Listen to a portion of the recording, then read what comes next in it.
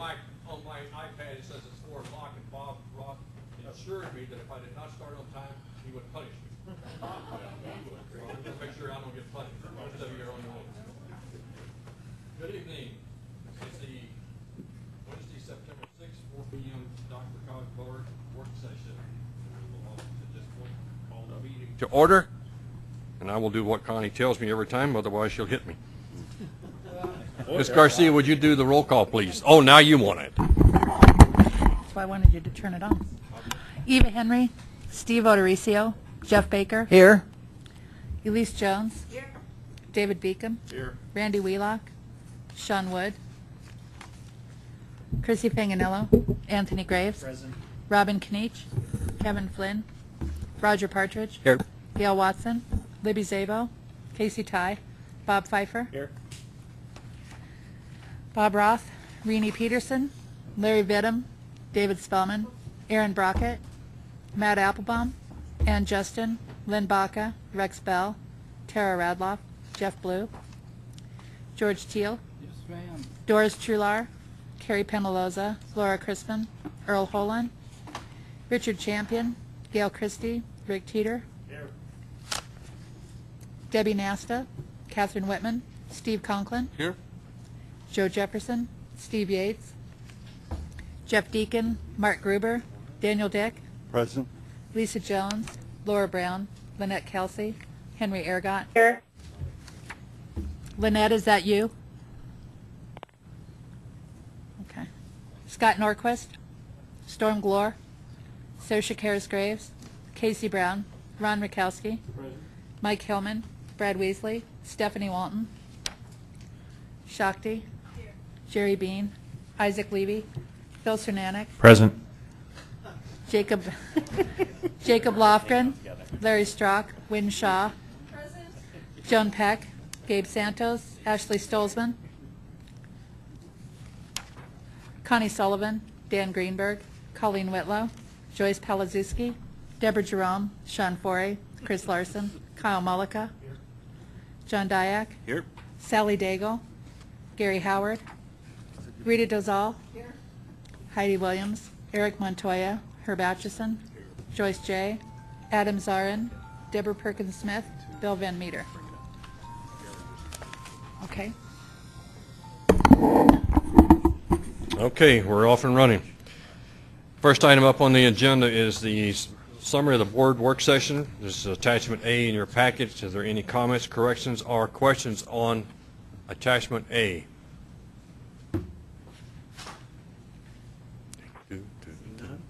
Seeing none. Okay, we'll move on. Accepted. Next item on the agenda, item 4, public comment. The chair requests that there be no public comment on issues for which a prior public hearing has been held. Before the board of directors, each person will be allotted up to 3 minutes. Is there anyone in the audience who has a public comment they'd like to make? Seeing none, we'll move on. Steve Odorizio has been joining us now. First item up on the item 5, discussion of the focus areas for the draft 2020-2023 TIP. Mr. Rex and company. Thank you, sir, very much, and good afternoon, everybody. Just one public service announcement. Well, first on, I hope everybody agrees that we had a pretty good board workshop a couple weeks ago, and getting a thumbs up from Arapahoe County, so that's good. It was great, not pretty good. Well, I like that terminology better. Let's go with great. And I would ask you, if you have not filled out the survey, that the post-event survey that Jerry sent out or Connie sent out, please do so. We got pretty good response, but we'd like to have the last few if possible, so that would be fantastic. And really, in the comments area, if there's anything that we're always looking to improve it. So if there are ways, don't be shy about sharing any comments you have about ways to improve. Yeah, I thought your purchase of the third round of drinks was a bit much. Thank you. I think. Yeah, right.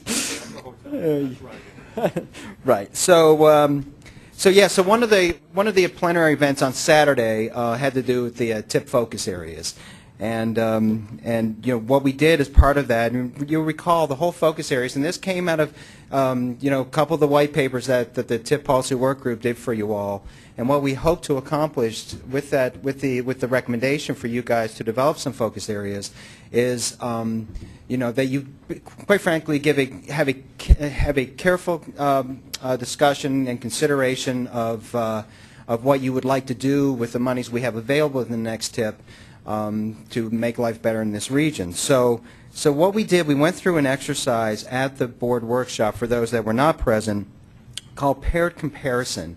And basically what that is, and Jerry's in the back of the room, he can talk about it for hours if you like, but it basically compared each of the proposed focus areas against one another. So you compare the first one against the second, first one against the third, and then you come wrap it back around and you compare second against the third, second against the fourth, and you get the idea. And what this, you know, what the hope is through this exercise is that we begin to prioritize those focus areas. So what we did, we provided the board workshop participants with a list of 9 potential focus areas, which you know, for your consideration as part of this discussion. And at the board workshop, we did ask if there were additional focus areas you would like to have for consideration in this exercise, and there was one that was added. The 9 that we provided to you all are included in your attachment in the work session agenda tonight, and the 10th one that was added was enhance long-term mobility while reducing vehicle miles traveled. So there was 10 in total that were used as part of this matrices and part of this exercise, and at the end, when all was said and done, well, before I say that, I just want to point out that all 10 of these, and I made a point of mentioning this, and I think everybody, there was a lot of head nods during the workshop, that all 10 are important. It's not that any of them were any less important or not, but what is it the board would like to concentrate on over the 4 years of this next TIP to help you know, try to focus your attention to. So when it was all said and done, the recommendation out of the board workshop were the 3 that are noted in your within your agenda packet, and those were to improve mobility infrastructure and services for vulnerable populations, increase reliability of existing multimodal transportation network, and improve transportation safety and security. Those were the 3. And at this point in time, before we get into the next steps for the day, I would like to ask if there were any comments, discussion, those that were present at the workshop or those that were not, that had some questions of those that were present about the selection of those.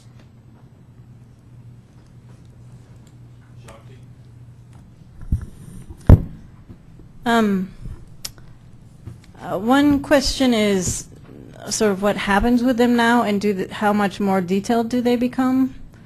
And then in the future, I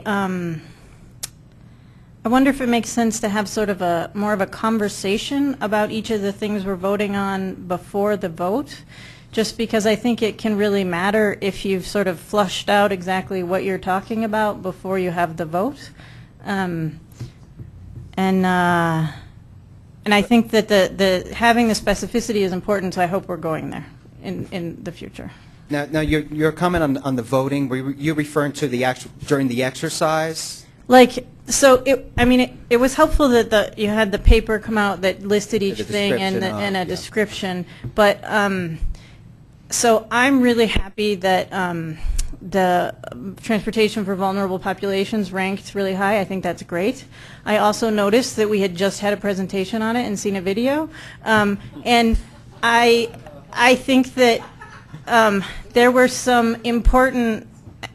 It would have been interesting to see if we'd had a little bit of flushing out of all those other subjects and then voted.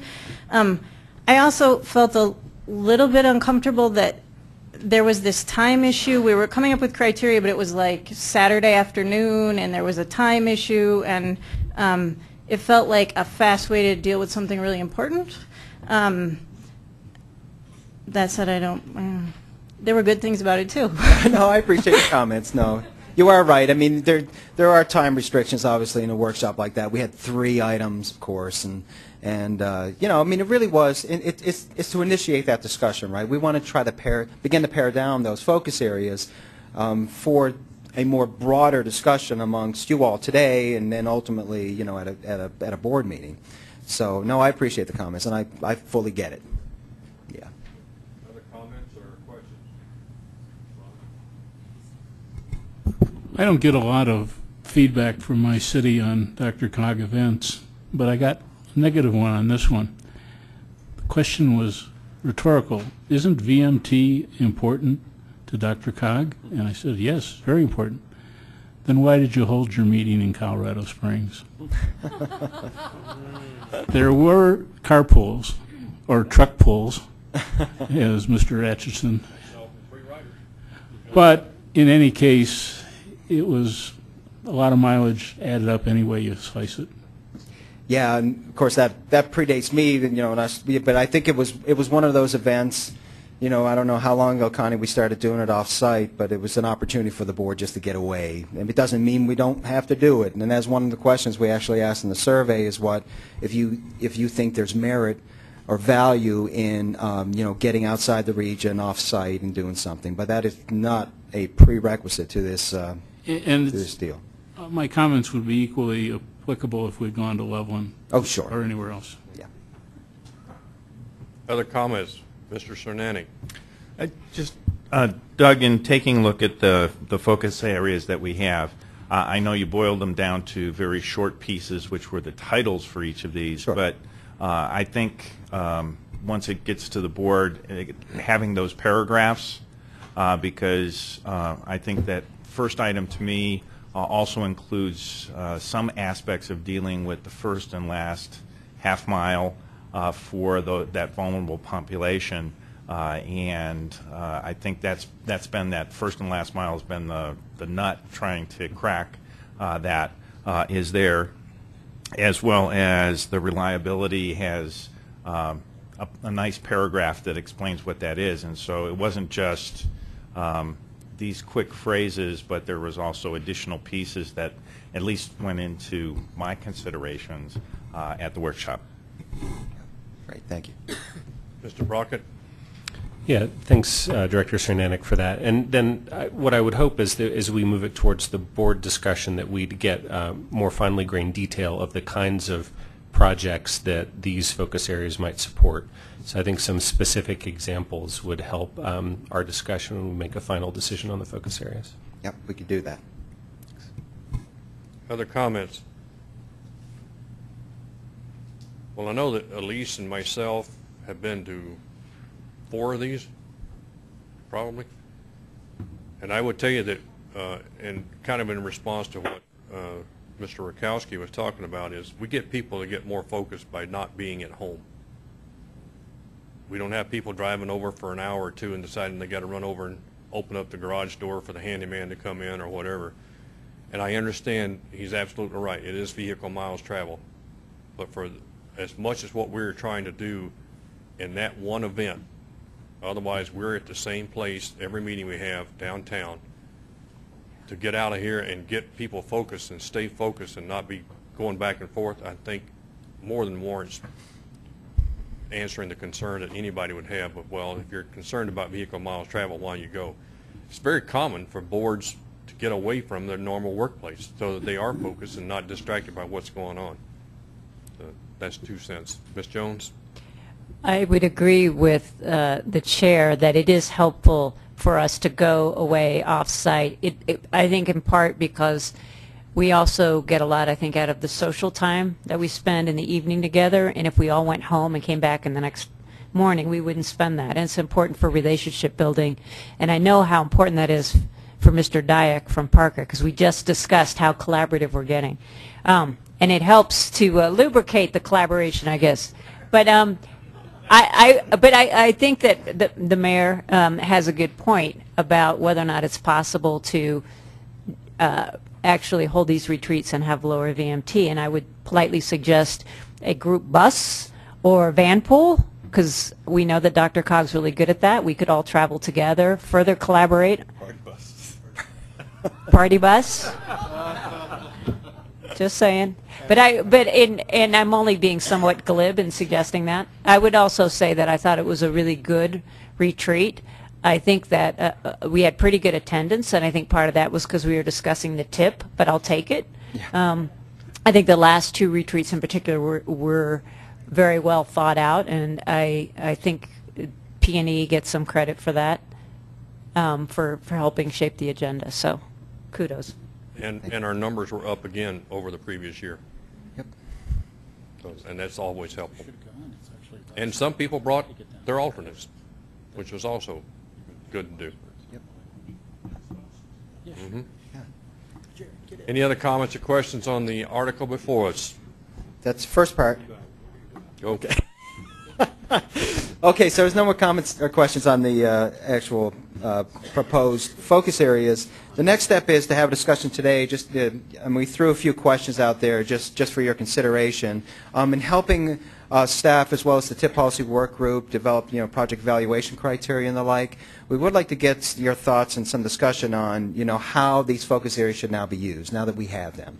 What should they be? Should they be, as the first question suggests, a litmus test to project eligibility, or should focus areas be used more as a guide for investment decisions? And if they are to be used as a litmus test, how many of those must a project comply with? All 3, 2, 1, whatever that might be. We'd like to have some discussion about that. And the other two questions, one relates to, and that evidence in support of those focus areas from those proposed projects, how should they address those focus areas? Should it be, more quantitative in nature, by the numbers, or should there be an opportunity to allow some opportunity there for a narrative, or to be able to show more qualitative benefits and relationship to the focus areas? And then last but not least, should the focus areas be different, or the utilization of the focus areas be different for regional share projects versus sub-regional share projects? And Mr. Chairman, I'll just leave it out there lingering like that to see if we. Did you leave enough questions on the table? I did. I believe I did. Mr. Partridge. Any thoughts? What? No, it's the first person I looked at that wasn't looking at me. Well, do we want to start with the first one? Should it be a litmus test of some capacity, or should it just be used as a guide? Mr. Sinanek? I'll start off and jump on this one. As we discussed somewhat at the workshop, is we need to be taking a look at the portfolio of projects that are there. And if you have a portfolio of projects that doesn't address any of these, but you may have a project that might be small and to the side that might be something that will address something that's important that someone wants to grab onto that's out of MetroVision. I wouldn't necessarily disqualify that if overall the portfolio, whether it's the regional portfolio or the sub-regional portfolio, does take a look and really gives these some gravitas that's there. And as I said before, part of my understanding to some of these is there's actually multiple items that get addressed with some of these focus areas and how that works.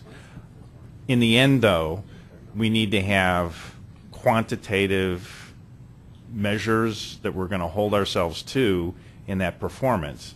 And I'm looking for the tech to at least be in some position to say, how do we vet these on that criteria of actually having return on investment or a quantitative such that the portfolio aggregates to something that is actually meaningful, if not optimal, in taking a look at the limited dollars that we do have.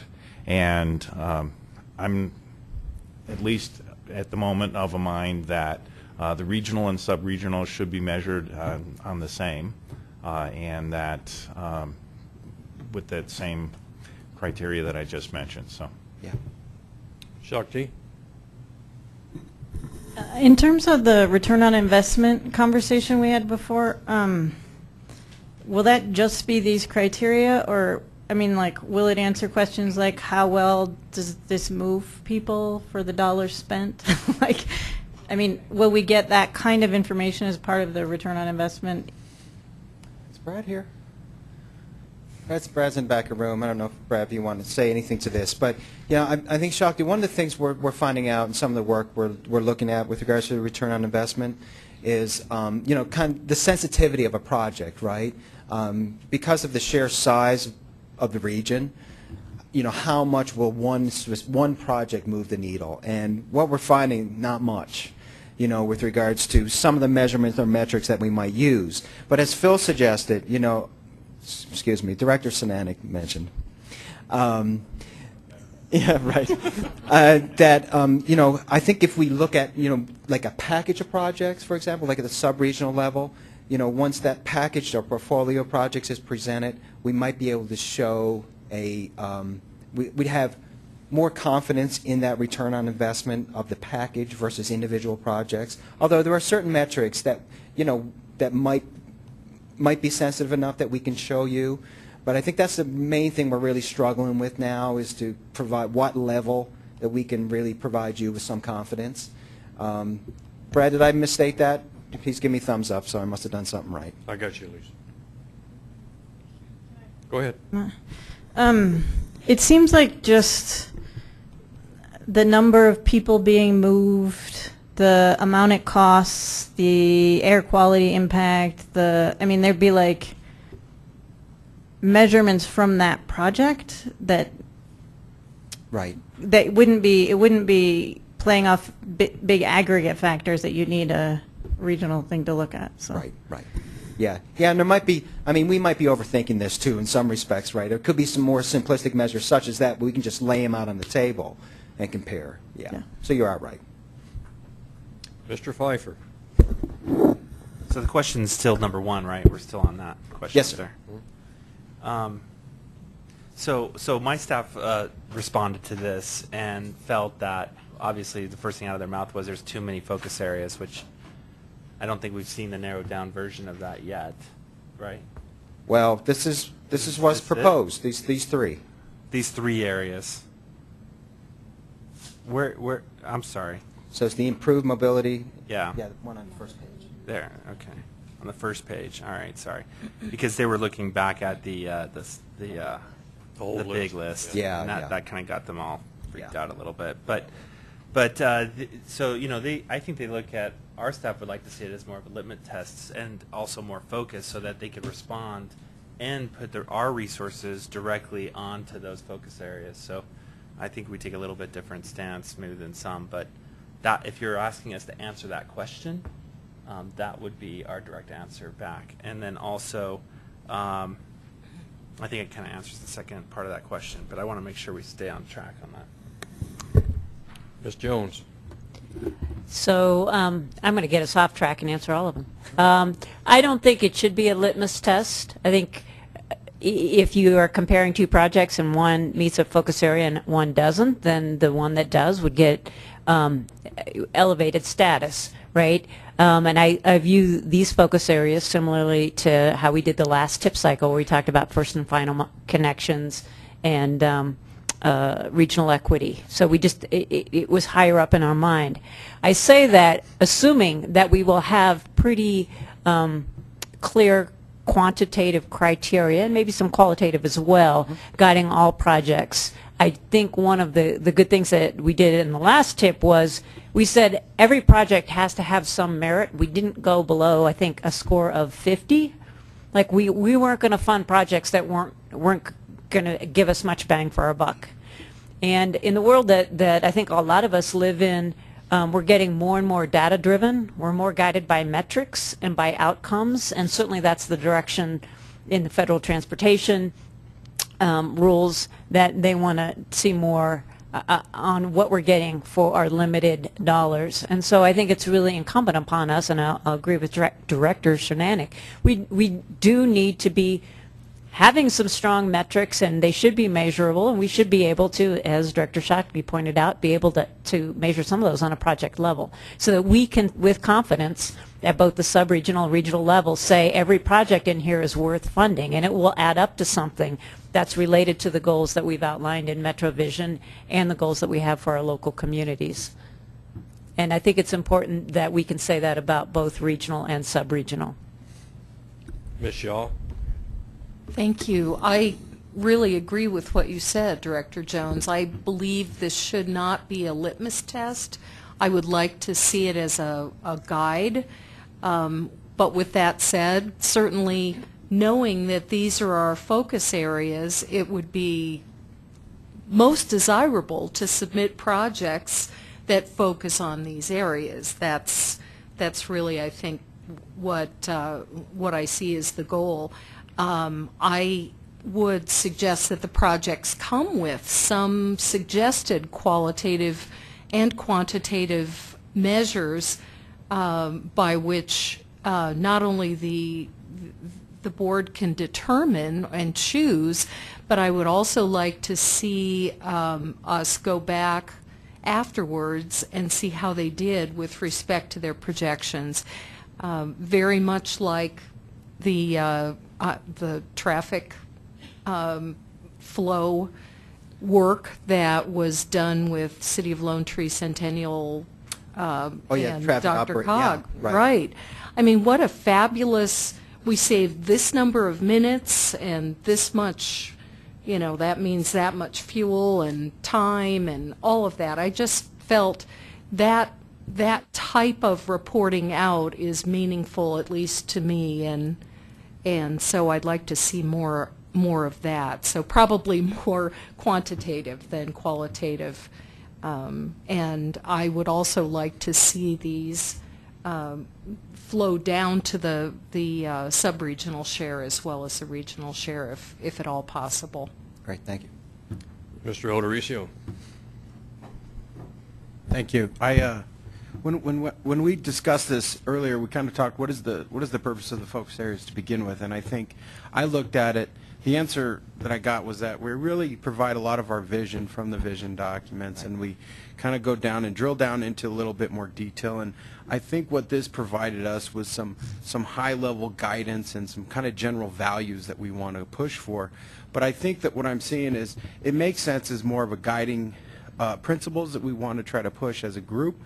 Yet I think that when you get down to trying to make something either a litmus test or a real detailed criteria as a group, you want to be careful, because the whole purpose of what we're trying to do with the whole sub-region in this is to allow, you know, Boulder to function differently than maybe Douglas within their boundaries, and be able to prioritize some of the things that they care about maybe a little bit different than what Douglas has for their needs. And I use these as examples just because they're sitting to my right and left. But the point I'm making is that what I'm getting at is that I think these should be high-level, value-based, aspirational type values, and that we don't allow it to be something that, because it's already confusing enough kind of how we're going to use these.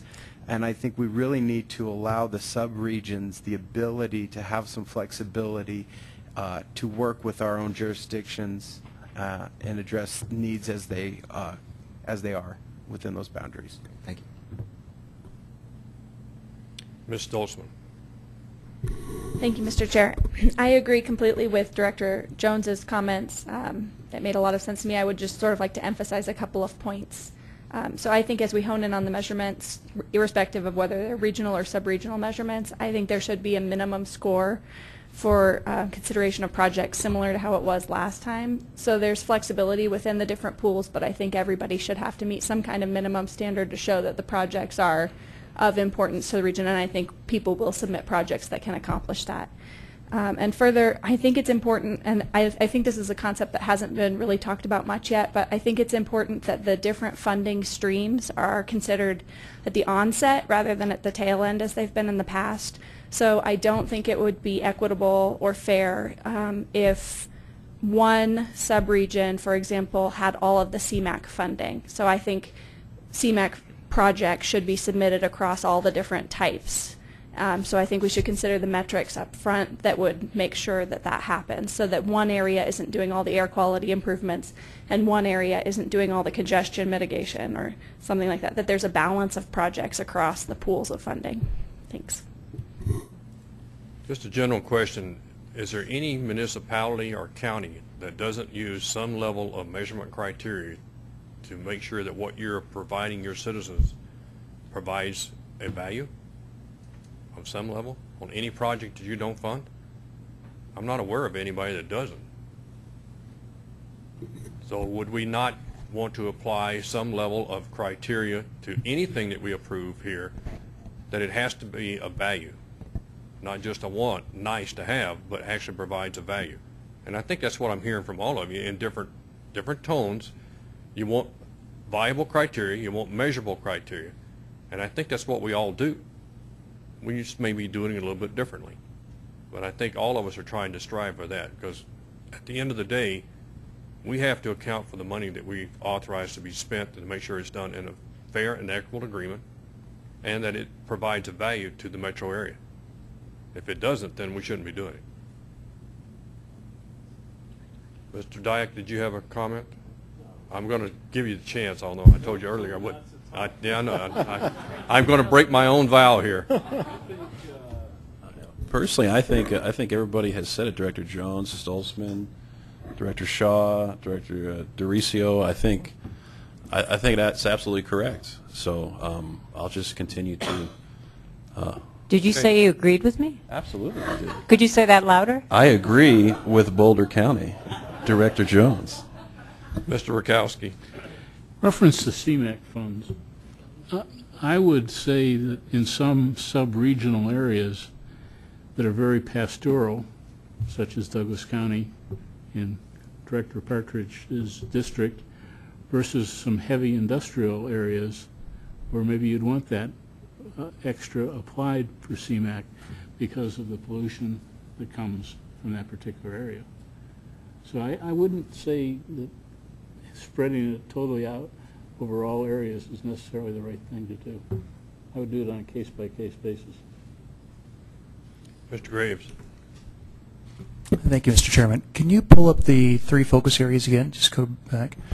I don't have any reservations about not tying these things directly and quantifying them. No litmus test, I think, is necessary. I agree.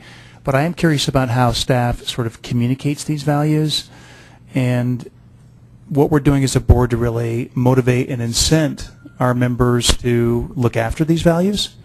I think that it came out of the will of the body, and we recognize that these things are important, and where they make sense to slot them in our TIP projects, we're going to do that. But wherever we can kind of motivate, inspire, and then quantify, I think we absolutely should do that. I'm confident that these sorts of exercises happen over and over again throughout the history of DRCOG, but this is an area where we can really make an impact if we push one another. And I don't even know if I'm being very clear here, but I don't think we need a litmus test, but whatever we can do to communicate very clearly and try to motivate and inspire the staffs of the various jurisdictions around the table to take it seriously, I think we should.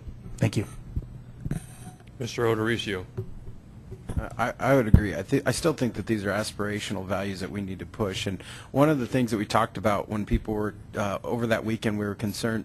Some folks were concerned about having the 2-tiered with the region and sub-regional distribution. And I remember it became clear to me that there's still going to be checks and balances along the way, and this board is still going to have the final say on the allocation. And I think that's important to note, that we can still be holding each other, whether it's an actual quantitative criteria or if it's just simply through the qualitative working together collaboratively. I agree that we have to be able to push these values, and I think one of the things that makes me feel comfortable is that it's still going to come back to this board as a whole, and that people in this board are going to be able to look at each other eyeball to eyeball and say, are you meeting the goals and objectives that we have established as a region?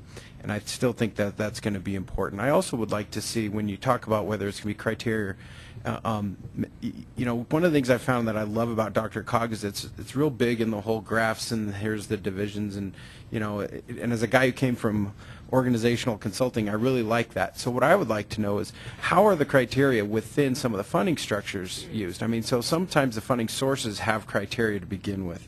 Right. And that was also requirements, yeah. Right. And so there's an element of protection within the funding source as they are. Then there's an element of protection within our planning process and documents, and then we will have a final say as a board. How do we kind of see all those coming together? And for me, that was sufficient enough to provide this kind of group accountability without having to create an additional level or additional layer of new checkboxes. So maybe we could talk about, how do all those different layers kind of function all together, and then we could determine, is it really necessary to even add another layer? Because I would say it's not, but I mean, I still think it's important to talk about how all these pieces fit. Right. Wow. I think Maybe that's not now, fantastic. but I'm right. saying like how does it functionally work? And this might be something that you send me to the intro to DRCOG newbies, group to talk about it. But you guys made me feel comfortable at that retreat because there's all these different layers of accountability and functional group focus. Indeed. Yeah, no, I think that's a fabulous comment. And you are right. There are different levels that will kind of regulate the process on its own, right? I mean, first and foremost is you all as being really protector and stuff how we spend that money. I mean, it's on you to make that determination on how this money is going to be spent and to ask those questions. How does this relate back to our Metro Vision Plan, our regional transportation, those types of things. I mean, that is on you to do. And I don't think anybody's shy in the room about doing that. Now, with regards to the funding sources, that was a comment that was spot on. I mean, there are certain eligibility requirements for that money that will kind of self-regulate. Will self-regulate. So yeah, I mean, I feel pretty comfortable that there will be enough oversight with these focus areas, with the criteria that's developed for the regional, sub-regional projects, and ultimately that everything comes back through the board as a filter. That I feel pretty comfortable about the model that we're recommending to you all. Mr. Baker, did I see your hand up? I thought I had. Okay. Shakti? So I feel like there's been a conversation about sort of this idea of a minimal score kind of thing. And is that going to be part of the plan, or how's that? If you so desire. But yes, I mean, I would suggest that, quite frankly, it kind of works itself out anyway in some respects because, projects that don't score well are going to be down towards the bottom of the list. It only becomes a discussion if you don't have enough projects, right? But I think that there's, the metrics that we will apply, the criteria we will use, if a project does not score well, then I think you guys will see that very quickly and it'll be discarded. So are you saying, based on these three broad categories, a scoring system will be created and all the projects will be scored on that? Well, this is certainly a milestone for us, right? For us, the TIP policy work group and staff, in that we were really waiting on developing criteria until such time that you guys decided on focus areas, so then we can fit the criteria to hopefully address a lot of this stuff that's in here.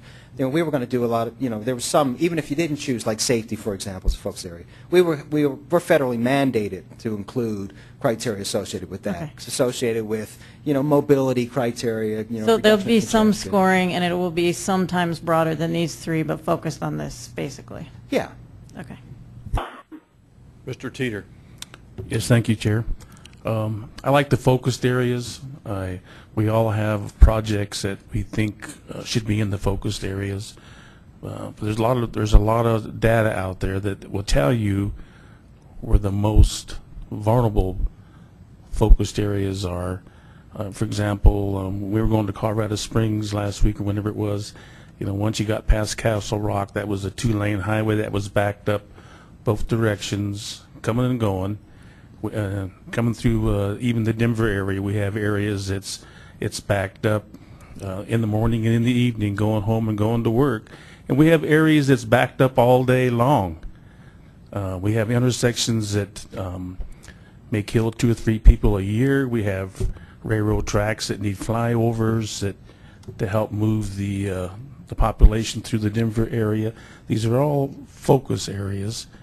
And I don't know why we can't use, let's say, the stats from CDOT or somebody else that's already got the same. They're looking at these kind of things, and we can all put them together. We can put DRCOG with the CSTAT, with the CDOT focus areas also, and see that isn't the ones that we want to try to work on to help move traffic. Mr. Partridge. I think you're down to the D's now. Thank you. Thank you, Mr. Chair. Certainly, however we score anything is going into it is always important. Where the real scores matter is what happens afterwards.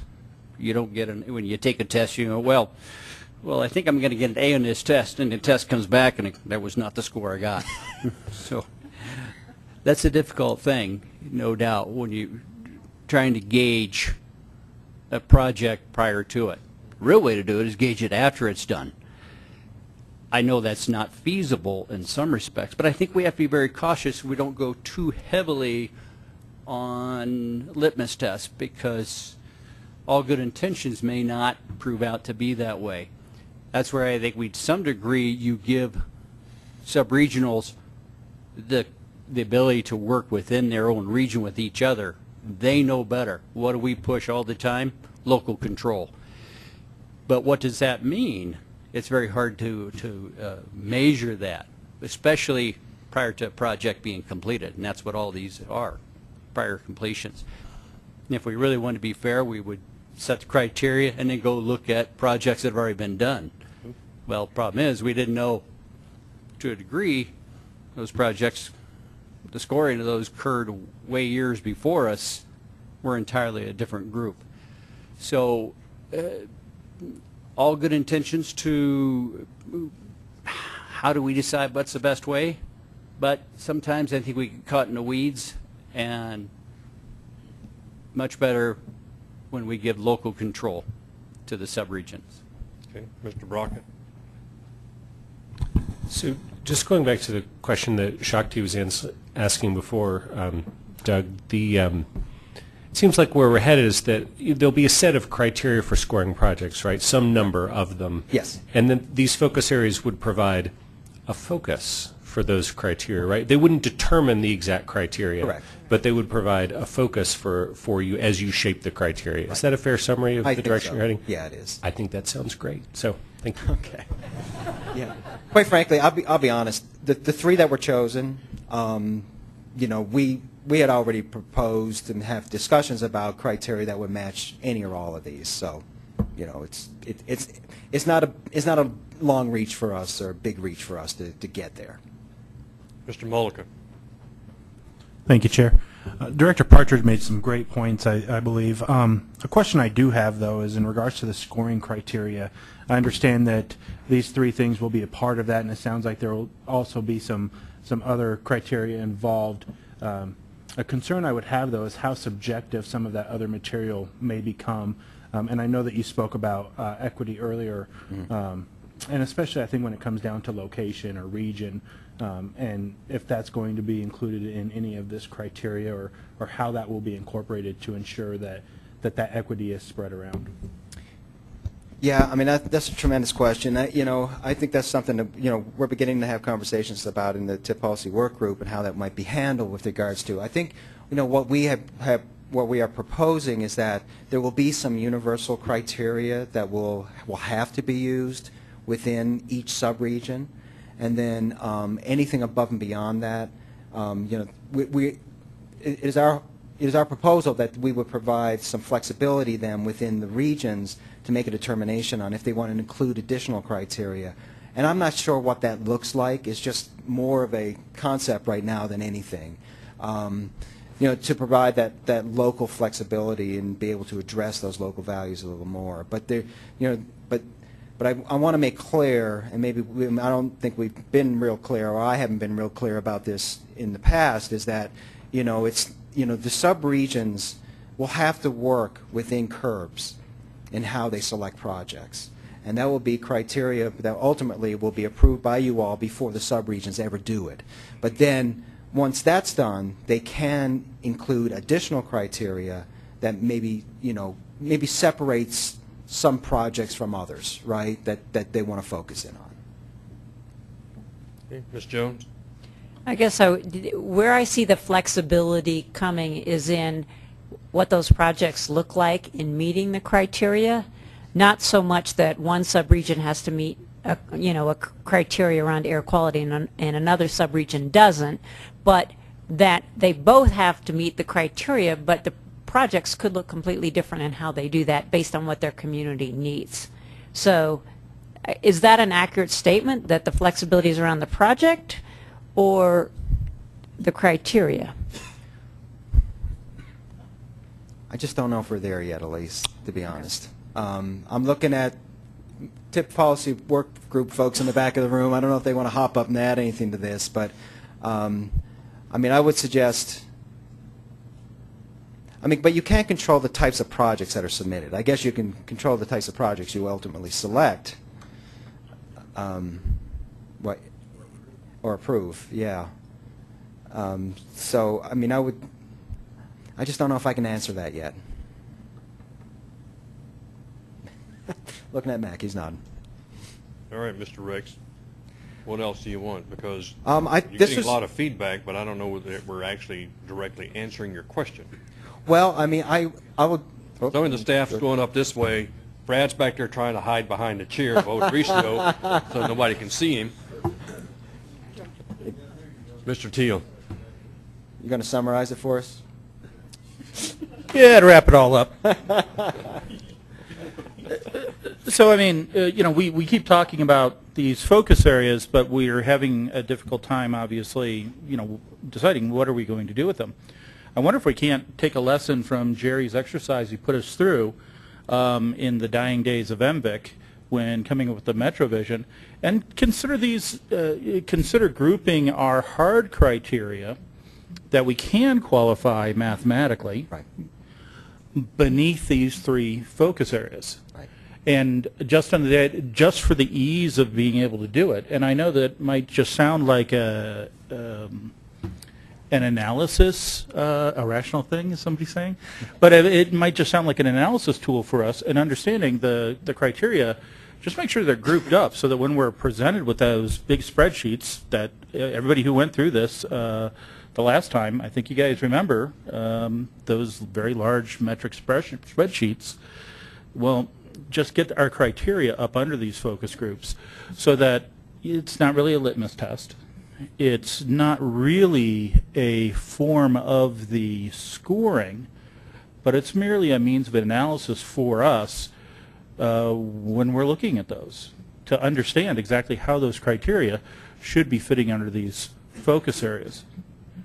That's my suggestion. And so I don't know if it makes your guys' job easier, but it would make my job easier. No, definitely so. No, I appreciate that. I think, Mr. Chairman, you know, with regards to, and I'll just summarize what at least I've heard. I think the majority felt that it should not be used as a litmus test, as more of a guide for our development of criteria and the like. Let me see here. And as far as, you know, quantitative evidence where possible, but I mean, also the opportunity for some quantitative or some narrative associated with, and maybe that's, it's a narrative about, how it addresses maybe the outcomes or certain objectives of MetroVision, those types of things, for example. But at least provide that opportunity to them.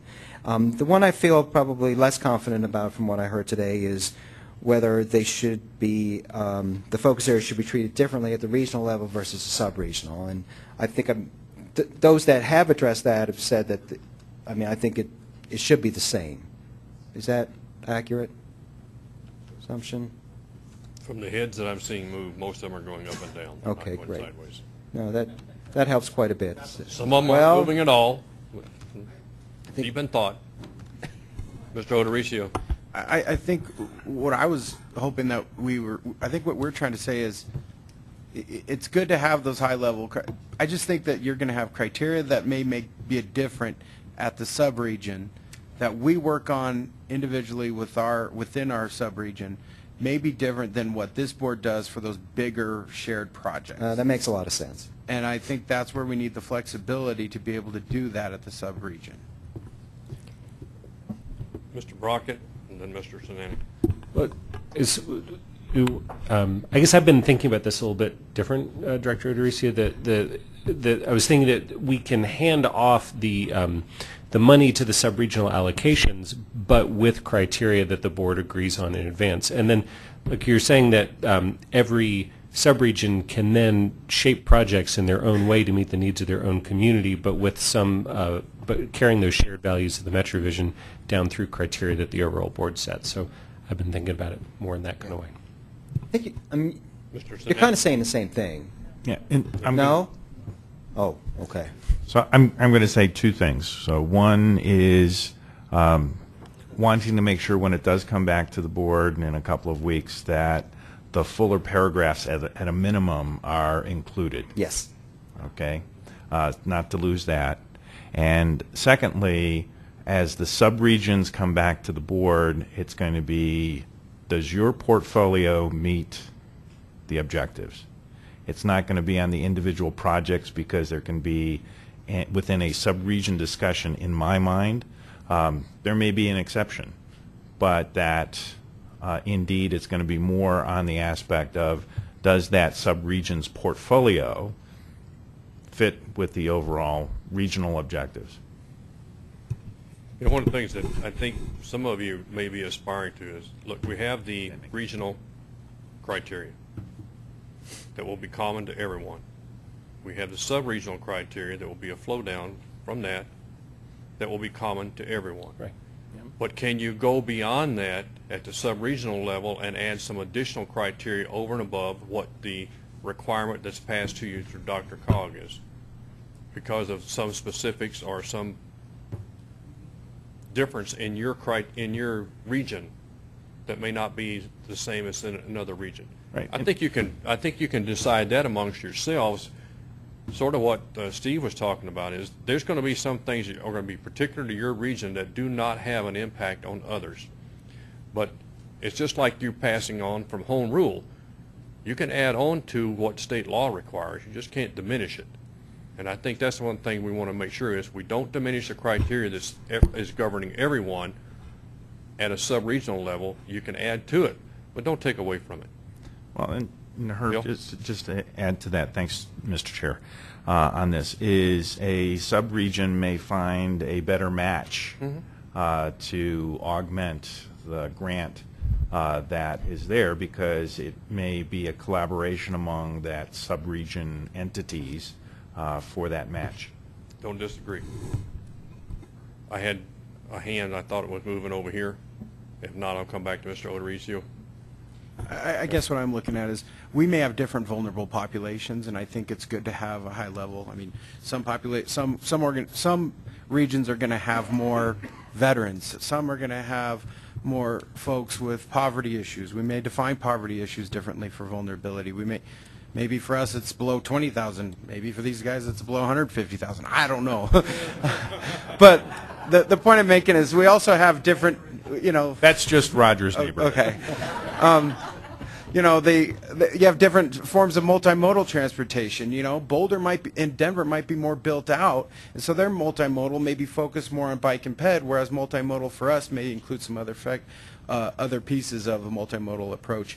And then you look at transportation and safety. Adams County is, you know, going to be very much based on logistics and shipping and that kind of thing, whereas maybe someone else further away or a different region may not have. So I'm saying we just want to make sure that the high level values make sense, even if we're using these as kind of guides. But really, at the end of the day, we are different regions, and we have to address these things, and that's the whole point of having the sub-region approach. Yep.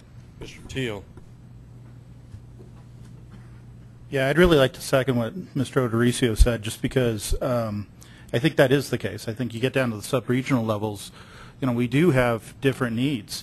And so I think, you know, keep the criteria there by all means. Keep the yardstick the same from region to region, sub-region to sub-region for the whole region. But yeah, allow the sub-regions that latitude to recognize where their needs may differ from the others. All right, I think we've had pretty good rounds. I think most everyone who's wanted to provide a comment has had that opportunity. Those who have chosen to stay silent have done it at their own volition. Let me try to wrap us up. No, you're not getting No, I'll come to you. Would you like to speak on behalf of Mr. Teal? I don't reckon him. Go ahead, John. Yeah. Mr. Dyack, do you have a comment now? No, I think it's great discussion, observation. I greatly appreciate Director Odorizio's comments, and it was amazing just to watch him talk and see Jerry in the back nodding in agreement and, right on the nose. So Giving thumbs up, yeah. I truly appreciate your comments, and I think we're on the right path. Uh-oh, now you started it. That was, see, I have this problem with doing exactly the opposite of what I'm thinking, and not really. I just want to comment, when you look at these objectives, you've hit on every point that's very key. Every local community has a view of that objective because it's what they need. So the initiatives or projects you bring forward could be varied, but they still relate and support that overall objective, or focus area we call it, but it's written like an objective. So what you're talking about, I have to go back to Brian's comment in the TIP policy work group. He says these give us a lot of flexibility at the local level. Am I accurate in that? And it's true. Gene and I had a similar conversation yesterday. So you're on the right track. It has to be tailored to the community, but when you look at these, the way they're designed is high level. Every community in here could interpret every one of those differently and still have an impact on it. So that's the message, I think, and you're on it. Okay. Sorry, but thanks. Oh, great. All right. Any other comments that you'd like to add to staff at this time? Staff, do you have any questions at this time? No, sir. This is tremendous. Thank you all very much. Seeing that, there being no other business before the board at this time? Ooh. What? We got another item.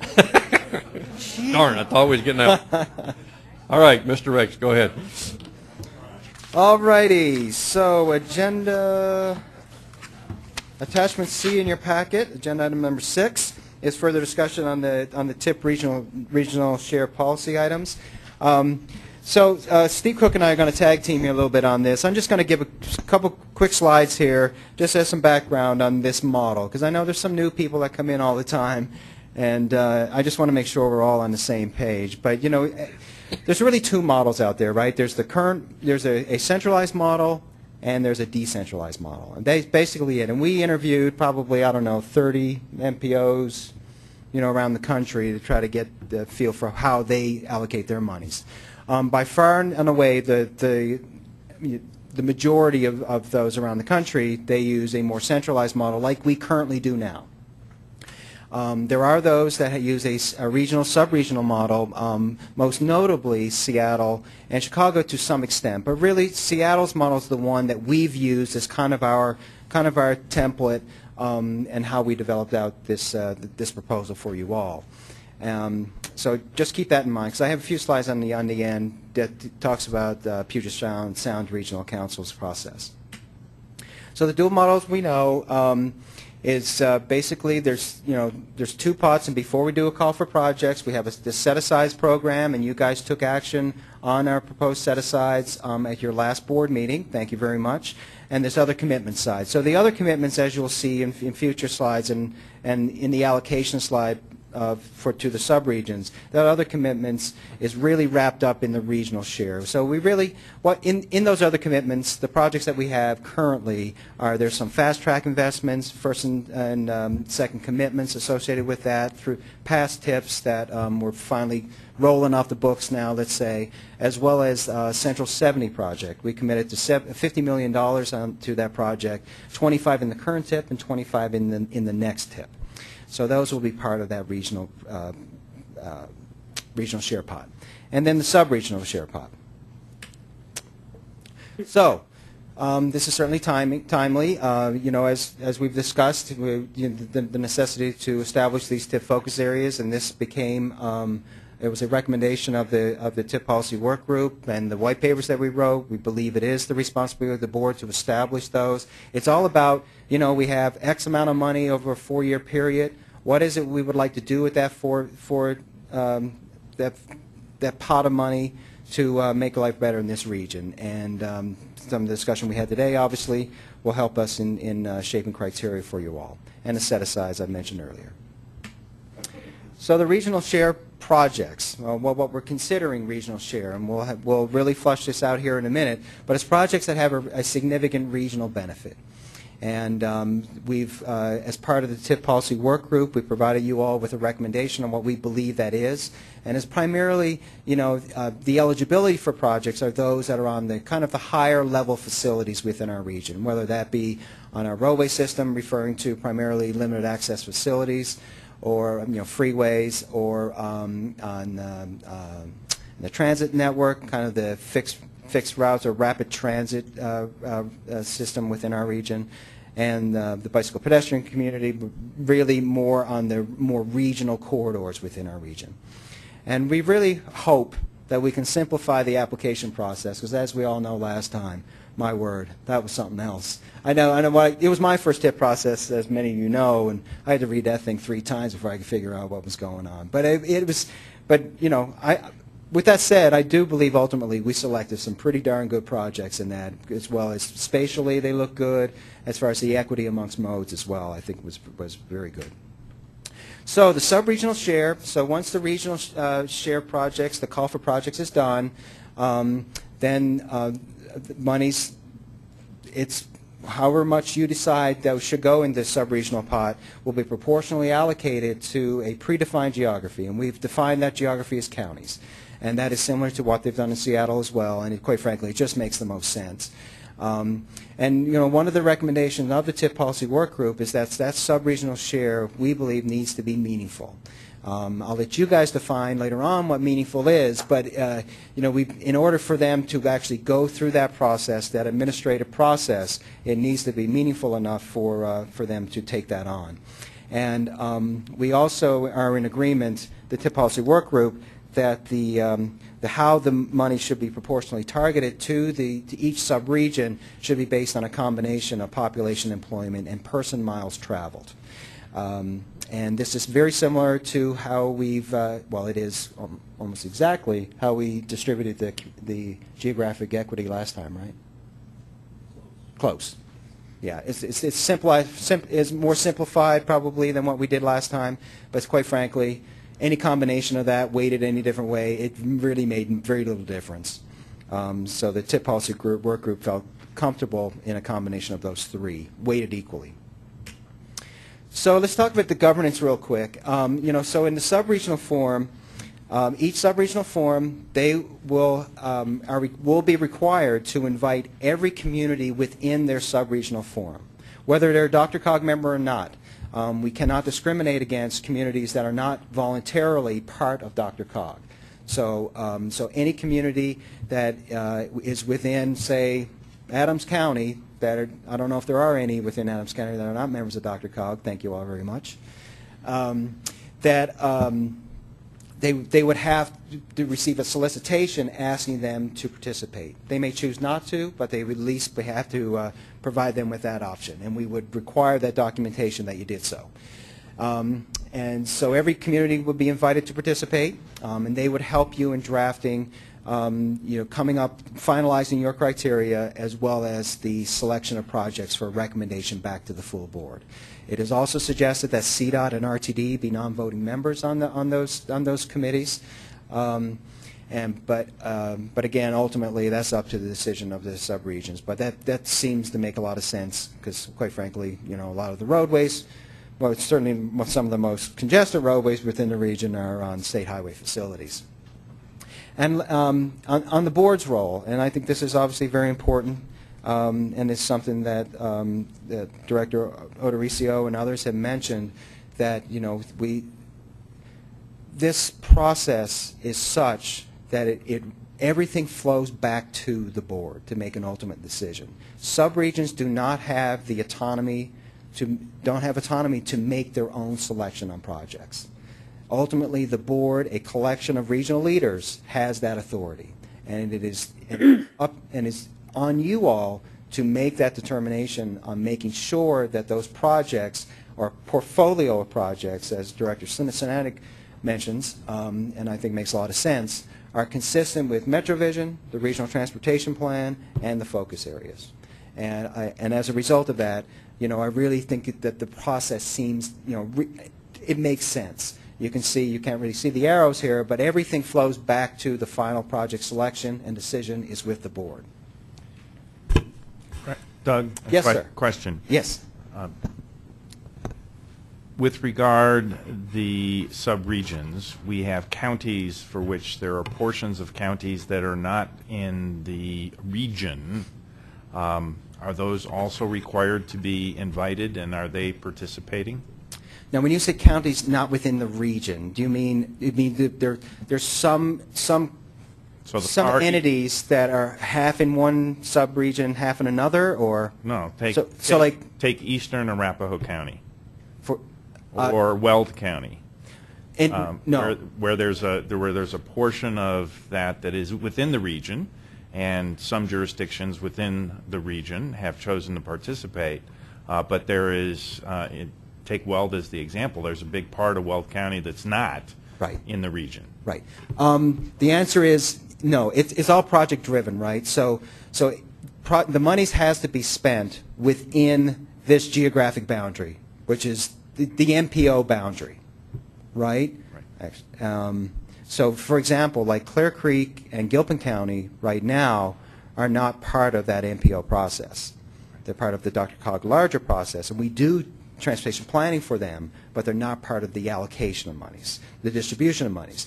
So, for example, so Weld County, as you mentioned, only projects within the boundary, Southwest Weld, that are within that boundary are eligible. So they would be invited. Quite frankly, Southwest Weld would have their own pot of money because they would be a separate sub-region. But I think to clarify Director Sanek's question, the communities that are not within the DRCOG boundaries would not be a part of the county? Correct. Yeah, that's... Yeah, like Steve just said, Greeley, for example, would not be. Could we clarify, but Weld County, which doesn't sit at this table, would oversee that conversation? Well, they're a dues-paying member of the MPO. But they don't sit at this table, but they would still run the sub-regional allocation for those. Yeah, as currently proposed, yes.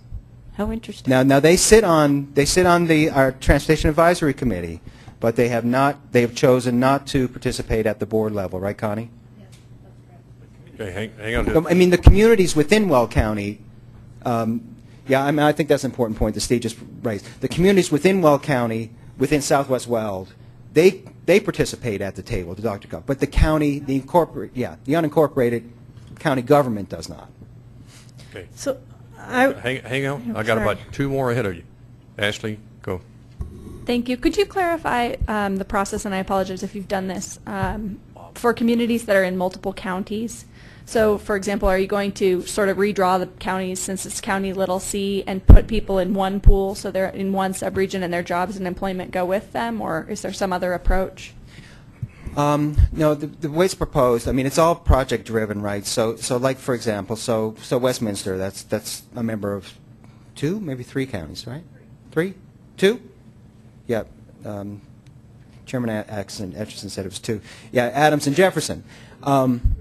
Aurora's 3. Yeah, definitely so. So they will be invited to serve on both sub-regional forums. Now, the projects they submit to each sub-regional forum would be specific to the county boundary that they're in. And so the jobs and population are counted by county? Correct.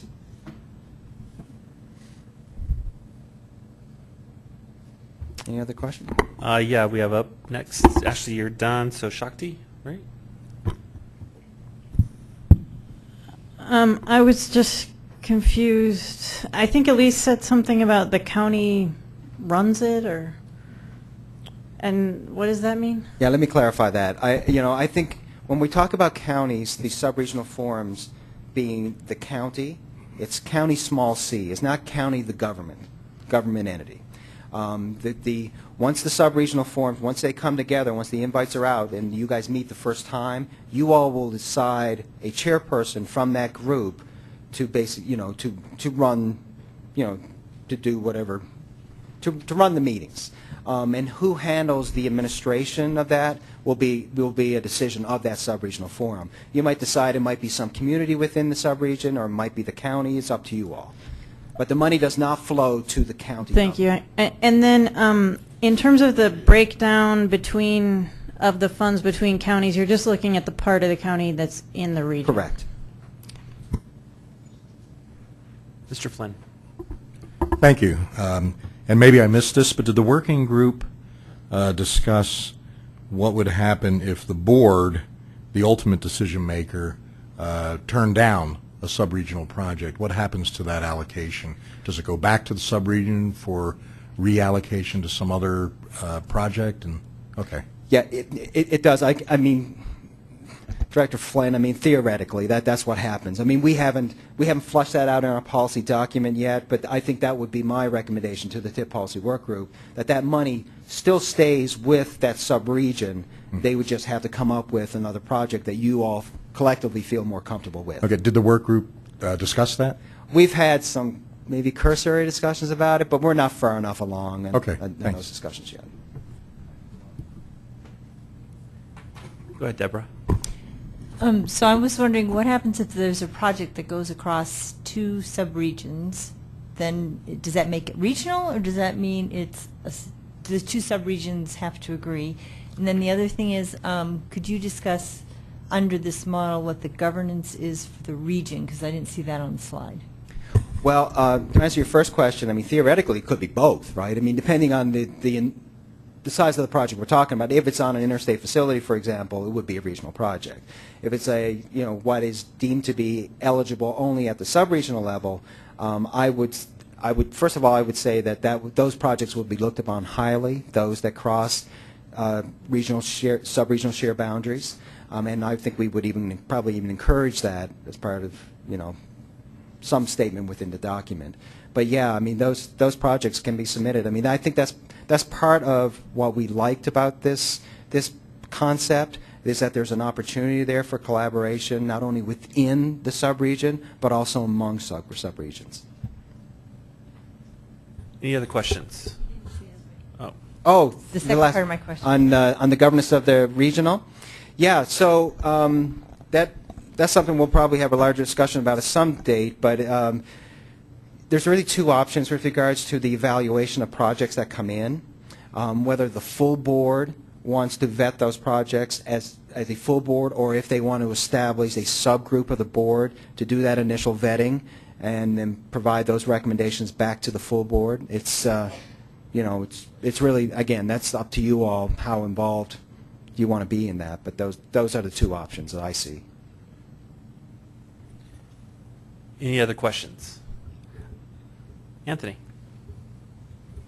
Thank you, Mr. Chairman. I actually just have a quick comment. I wanted to thank all of the members for taking time to address my many questions over the board retreat weekend. I was basically a vocal skeptic about the regional versus sub-regional, and part of that, frankly, was due to my own ignorance about the infrastructure and process that we were putting in place around this. So I just want to let everybody know that I am supportive now of the regional and sub-regional. However, I have open questions, and I look forward to discussing those open questions. So the criteria that Director Cernanek mentioned earlier, I'm very interested to see what the criteria will be that governs both the regional and sub-regional pots, because I think there should be some continuity there. I'm interested to see what that back and forth looks like for approval.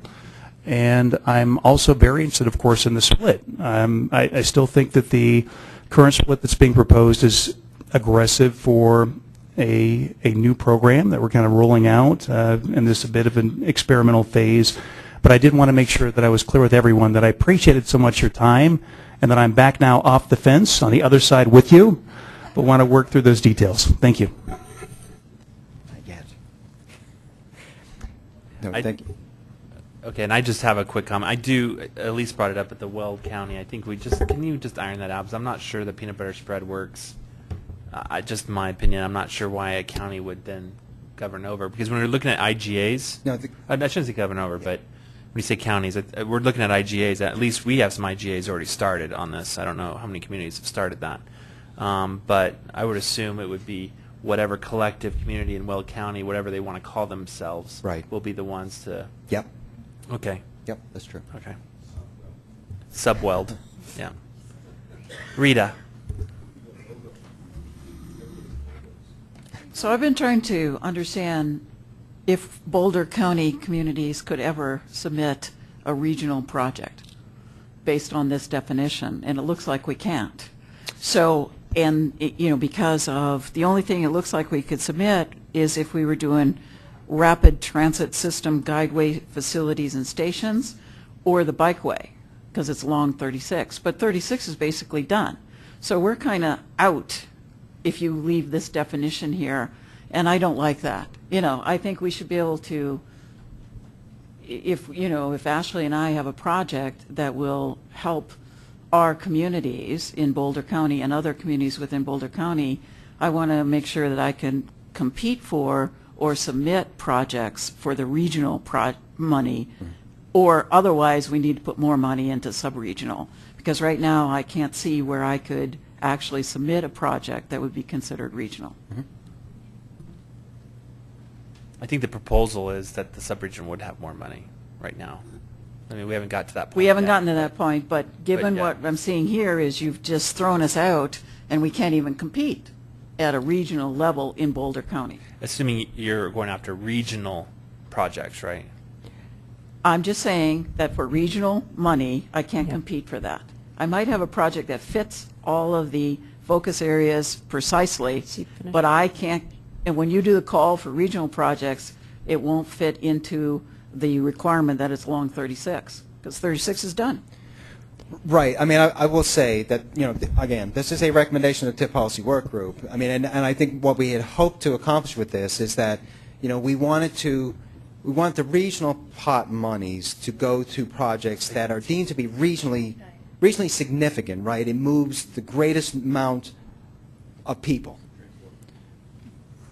I don't like using that word anymore. That to me should be the definition then, rather than particular highways. Well, but we had to define eligibility of that project, right? I'm just saying that it precludes the opportunity to compete for some of those funds. I mean, I'm not saying it. I'm not Right, saying right. it's a bad thing. I'm just saying that there all this discussion about regional. I can't even compete for regional money. No, I mean it's a good segue into the next section that we're going to talk about here in a second.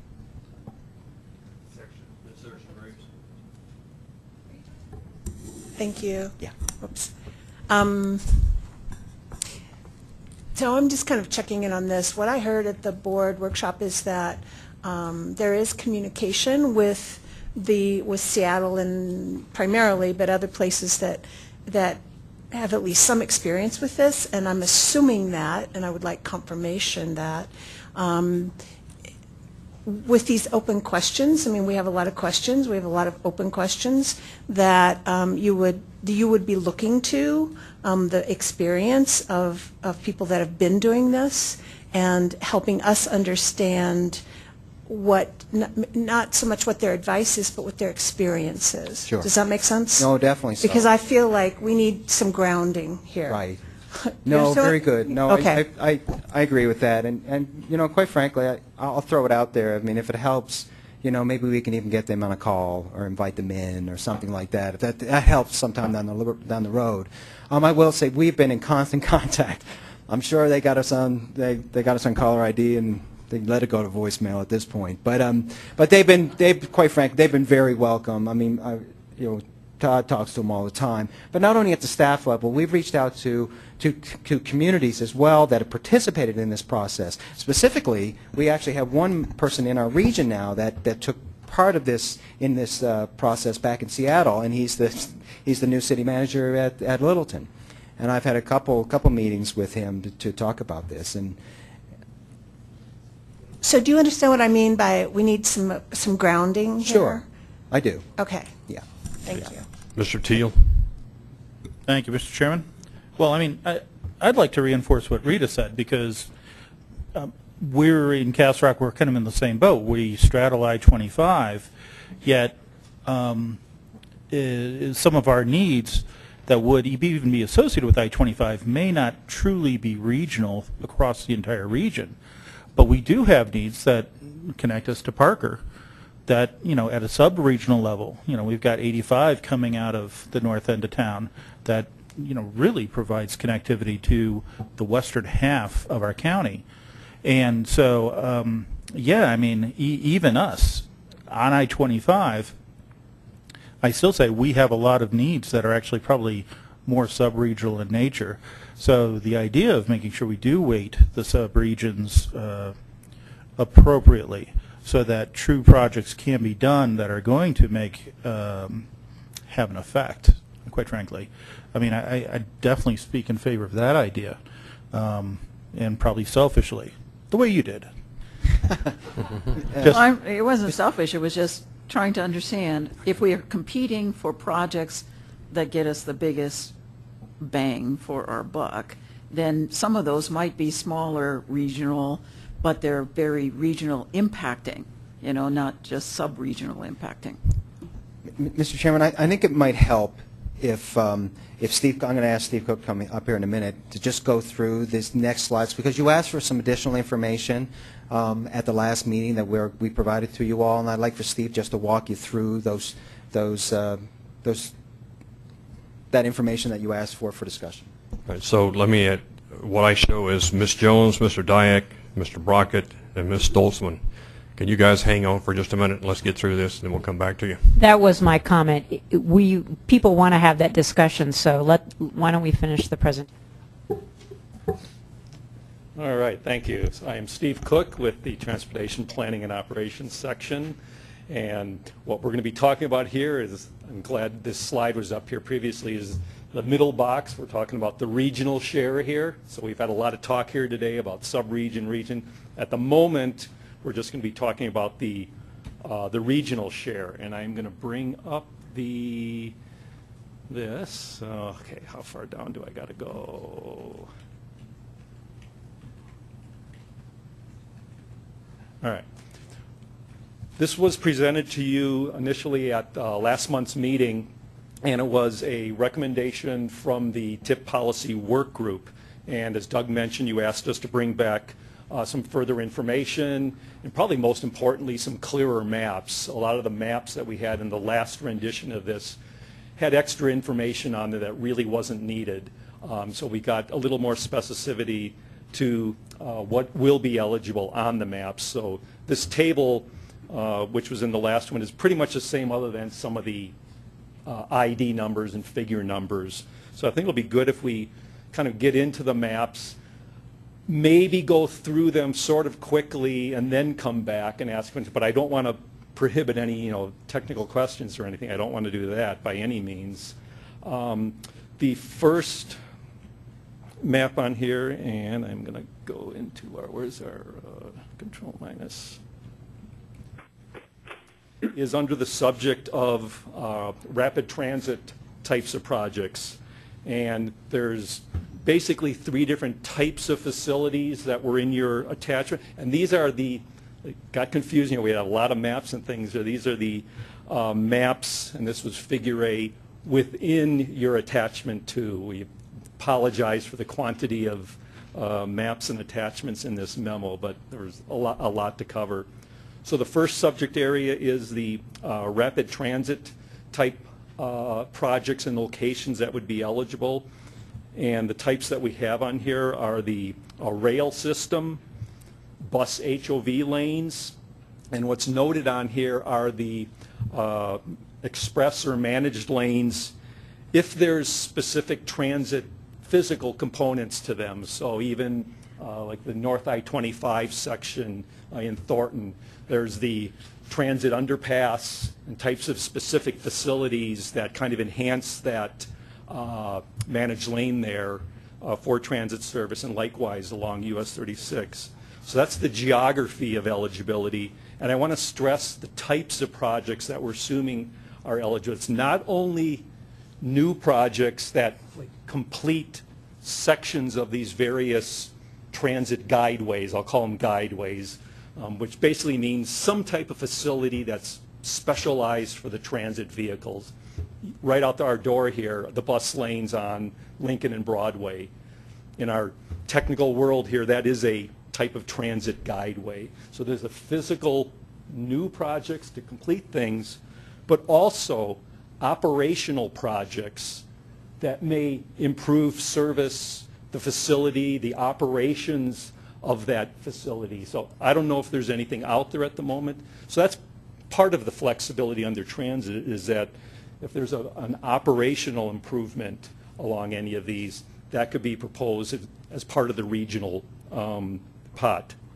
So come back to this, to the page. The second piece, which is the eligible bicycle corridors. And one thing I want to stress with this map and a couple of the others, primarily this one, it's going to be These are the maps at the moment, but we'll be going through a plan amendment process over the next 6 months. So really what it's going to be is if there's any minor amendments to any of these, it's the version of this map as of next, let's call it next March or April, if that's adopted, is what will be used. So this is just showing what the current one is.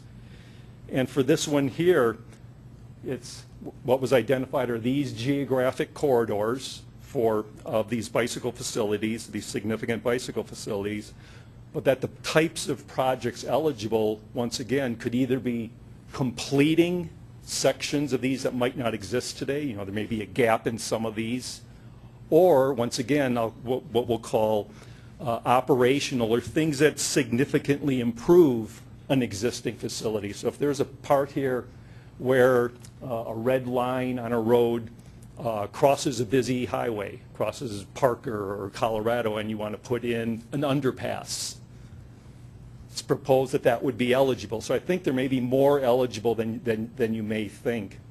So it could be either completing sections of these or something that does a significant operational improvement, which will probably also mean a safety improvement in all likelihood.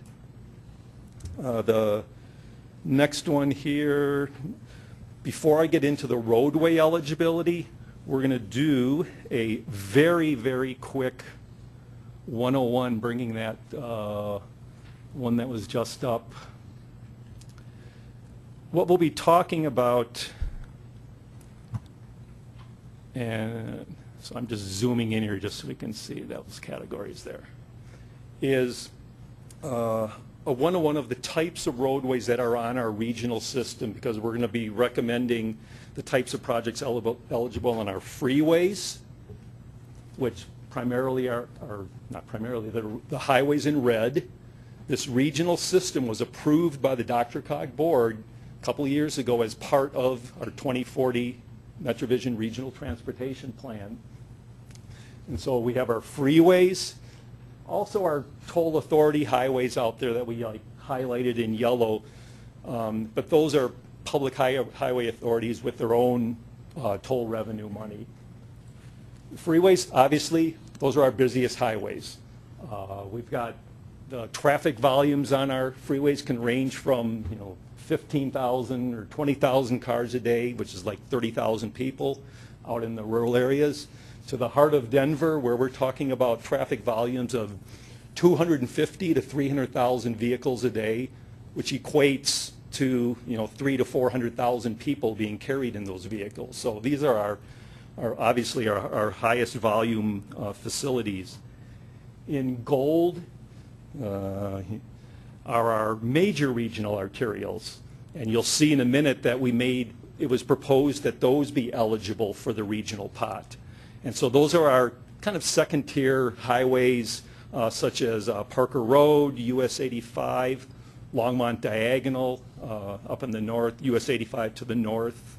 And those are our really main regional connecting arterials. There are our surface roads that have occasional traffic lights, unless you're on Colfax or Colorado, which have dozens and dozens of traffic lights. These roads will have anywhere from 15 to 17,000 vehicles a day, which equates to up to 100,000 people being carried on a roadway like Wadsworth or Colorado Boulevard. Those are really our two busiest surface streets. Mm-hmm. Just to make the determination, is it the amount of use that differentiates? Yeah, when those were determined years ago, it's two pieces. It's amount of use. It's kind of their regional connectivity. So if you see some of these, they kind of connect broader areas. Obviously, 285 in Jefferson County, as you get further out towards Bailey, place like that, your volumes are pretty low. I know Sunday afternoons coming home, backed up traffic, you wouldn't believe what I just said, but generally speaking, it's lower volume compared to a Colorado or a Wadsworth, but it's a really important connection, a statewide connection, as a matter of fact, for that, US 85 up north. And it's almost like looking at old-fashioned, I'm going back in time to my Rand McNally road map collection, which nobody does anymore. My kids are like, what's that piece of paper you got there? It's like the old maps. What was the book years ago? Blue Highways. You know, it's kind of your tiers of highways that you would see on an old road map. So that's the major regional arterials in gold, and then in blue, which is the bulk of what you see on our regional roadway system that you approved, are our principal arterials. So that's our other sub-regional connecting roadways, our busier streets within your communities. You may have traffic on there, probably the lowest volume one is like peak-to-peak highway up in here. It's probably 3,000 cars a day, which might be 3,500 people, compared to some roads on here, University through the city with 40,000 cars. But peak-to-peak highway is important because it's a key connector from a regional standpoint. And these are spread throughout the area, many of them. If you look at this entire system, I don't have the exact number with me, but of our total amount of traffic in a day, probably 75% of it, of our VMT, is on this system here. So this really is the bulk. So with that quick little 101-ish there, now I want to go back to our attachment tour. We had the listing of types of eligible projects. So on our freeway system map, which is figure C, 2 types of projects that would be eligible. If it's a capacity project, now I want to stress the difference that we have in our RT, Regional Transportation Plan lingo, between a capacity project and an operational project. A capacity project basically is if it's widening of a road of more than a mile in length, might be a new road. We don't have too many of those at the moment, but it's mainly widening projects. If you're widening more than a mile on a freeway, that is designated as a capacity project. And by federal law, that has to be pre-identified in our fiscally constrained regional transportation plan. So at the moment, in our fiscally constrained plan, it's really just these segments with the blue markings that are currently eligible, that would be eligible for a capacity project in the regional pot. What we have mentioned in previous meetings is that operational projects that may be proposed can be anywhere on the freeway system. So an operational project is more like a bottleneck point if you're just extending an acceleration lane a little bit, or extending a lane, an auxiliary lane between 2 interchange ramps. There are types of operational projects. They're more the spot improvements, less than a mile. Those are eligible. Those would be eligible under the current proposal anywhere on the red freeway system here. What's the next map? That's the freeways. Another thing that we show are managed lanes, of which the blue are on freeways and the greens are some of our arterials. These managed lane projects have to be identified in our regional transportation plan because they're more than a mile long. So these are all identified in the plan. The next element was in the attachment that was presented initially last month is railroad grade separations. And what was proposed through the work group was that any bridge or tunnel, I guess, where there's currently a railroad crossing of any facility on our regional system, which really is the principal arterials and the major regional arterials. I don't think we have any rail crossings of freeways in our area. I hope not, and I can't think of any. So this would be something like in Arvada several years ago, the Grandview, Wadsworth rail crossing would be a type. And those are identified on this map in the red, kind of looks like orange up here, but in the red dots, I think the red triangles also. So those would be eligible if a sponsor had a project for that. At the last work session, it was, there we go, it was recommended that the major regional arterials, that we bring the information back to consider making the major regional arterials eligible for the regional pot. regional share. So if you remember, originally the TIP work group said anything on the freeways should be eligible for regional share funds. It was suggested by this group, well, shouldn't we consider the major regional arterials, which are the streets and highways that were in gold? And so we went back and looked, and we brought these maps to you that are in the attachment of 1, 2, 3, 4, basically I think there's 5 or 6 locations in our current fiscally constrained plan that would be eligible for capacity projects. So we got a couple on 285, US 85, the Colfax and Diagonal, which essentially are the managed lanes. Those would be eligible if you wanted to include major regional arterials for capacity project. If you wanted to do an operational project, it could be anywhere on this gold, and I guess the blue overwrote the gold, anywhere on this gold system. If there was a intersection project, that's a type of operational project. If you add turn lanes at an intersection, maybe to help reduce crashes. And I think, there was then one other thing that is in when you asked us to come back with information on the major regional arterials. Last month we presented information on the past couple of TIPs of the projects that we funded in the last few years, about what share, if we use the current freeway eligibility. Remember last month, but we did two different sets of TIPs. And so last month we presented to you that you took the freeways that and bicycle system projects were about 35 and 22. You average about 29% of the projects in the last 2 TIPs were in that freeway and also the bicycle, but primarily the freeway system. When we include the major regional arterial and look at the projects of the last 2 TIPs, it goes up to those numbers in red, which are like 40% and 50. You put those together, it's about 45% of the last 2 TIPs would be freeway projects, MRAs, and those couple of bicycle projects, which from a monetary standpoint were pretty small.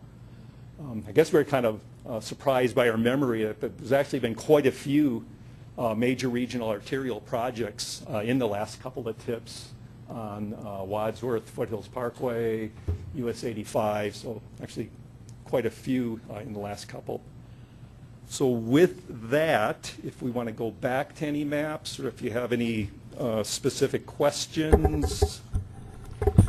Before we go back, we have approximately 20 minutes left, and then we'll be adjourning at 6 because P&E is going to start meeting at 6. So we've got about 20 minutes left. And I'm going to go back to the list. Ms. Jones, you're up first. Well, I didn't have a question, but more a comment then. At the last meeting, a number of us talked about adding major regional arterials to basically expand the opportunity for folks at this table to suggest a regional project under the theory that regional projects, bigger return for the region and really cross-jurisdictional. And it would appear that the data that you provided us would suggest that if we did expand the definition, we might also want to expand the amount of money in the regional pot to be somewhat more to accommodate that increased demand. And I guess that's something I think that we should take a look at. Mr. Dyack. Yeah, I was raising my hand for a different reason, but with the new information, I'm narrower the better, bigger the better. So I mean, to me, the arterial, good information, but I would prefer to limit the scope of regional, and to me, if this has gone through the TIP work group and they've all blessed that, is that correct, Director? Blessed what? Well, the crossings, the railroad crossings. Oh yeah, all that. Okay. Yeah, that was in their original TIP policy work group proposal. The only thing where they differ is the inclusion of the major regional arterials. Okay. Their recommendation is still their recommendation, and okay. that does not include the MRAs. And then in terms of trails, I mean, to me, I guess, you know, for me, I would like to get some more information in terms of characteristics or criteria as to, you know, I don't think a $1 million trail gap is regional. So I would need more information on that, and you know, still Peña Boulevard Airport facility, I don't think it's a regional road. Mr. Brockett. Yes, I was going to address these issues in response to Director Dozal's comments, because I think without the major regional arterials, many communities, I think, will be in Superior's situation, which is that there's no projects that they can propose, because it really is a pretty limited set, other than maybe the railroad crossings. So I think, but those major regional arterials, I think, absolutely do provide a regional function. So I'd really love to see those included. I also appreciate the inclusion of the operational projects as an opportunity. That's the kind of thing that we focus on in the city of Boulder, and I think it's beneficial to the whole region when we deal with those bottlenecks and not just focus on adding lanes. So I like this proposal. Ms. Stolzman. Thank you very much. So early in the presentation, Director Rex was talking about the previous commitments, the fast tracks and the I-70 previous commitments, that they would be part of the regional pool. And I would instead favor that those are set aside. I didn't realize that in the past. I think those are things we've committed to. I think they should be off the top, similar to other commitments, and not part of either pool. That's just a minor point. Just sort of for the larger picture, Louisville and myself are supportive of more funding going to a regional pool. When I heard different people talking about it, someone said these are the areas that move the greatest amount of people. These are the projects that have the greatest impact on the citizens. I mean, these are the kind of words I heard people saying. And when we talked about it as a community, it's like, this is the Denver Regional Council of Governments. We should be trying to work on projects that impact the region in the most significant way that we possibly can. So I think we need to make sure that we have a substantial amount of funding go to the regional pool, and then I'm also supportive of opening it up. And if you have a project that can compete and can score well, and you know, then even Louisville or Superior could demonstrate, yeah, this is going to have this kind of VMT reduction, this is going to have this kind of impact on life, and we could compete against a Denver if we can prove it, if we can show that it has the same kind of impact. If we can't, so be it. I still think the sub-regional share is an important piece that can augment the regional collaboration, but I think that we need to make sure that we don't take away from what I see as our critical charge as a group. Mr. Partridge. I'm looking at the standalone. And so as we have it, standalone projects aren't considered regional for DRCOG. And we really look at E470 and maybe Northwest Parkway 2. Those are standalone. But basically, those are your most perfect form of P3. So my question is, on a project that has, so is that correct, as I say? So P3s basically are not considered. If it's a full P3 project, it would not be considered, it would be considered standalone. It would now fall under our any of our funding categories. A full P3 project. Well, I think it would. It could be. For example, a US 36 was a P3, but it wasn't fully P3. What's full? It's fully public-private partnership. So you had a private corporation being as part of the funding mechanism. Yeah, we do. Right. It wasn't fully P3 though, right? So maybe it's an authority versus. Yeah, I think that's. Go ahead. That's right. What Devin Smith, mentioned. go ahead. Your comment, Deborah. I think there might be a distinction between what's an authority. Yeah. So E470, Northwest Parkway are authorities that have different funding and different legislation than US 36, which is not an authority. Does that help? Right. Yes, I get the difference, but what I'm trying to do, basically, they are P3 projects. Director Partridge, if I may, go ahead. I think the distinction, you know, amongst the authorities that Deb suggests are like E470 and others, is that we've always considered those in our planning process to be locally funded projects because they have their source of revenue for their operation and maintenance and construction of projects. Correct me if I'm wrong, right, Steve? I mean, so they've never been eligible for federal or state monies as part of our long-range transportation planning, financial planning purposes. Right. I fully understand that. But big thing is they are major regional arterials. So to take it out of the category is one of the challenges. But what I'm getting to is that when you have, because those are locally funded or privately funded, you can almost put it that way. Well, that's what a P3 is. So how do we handle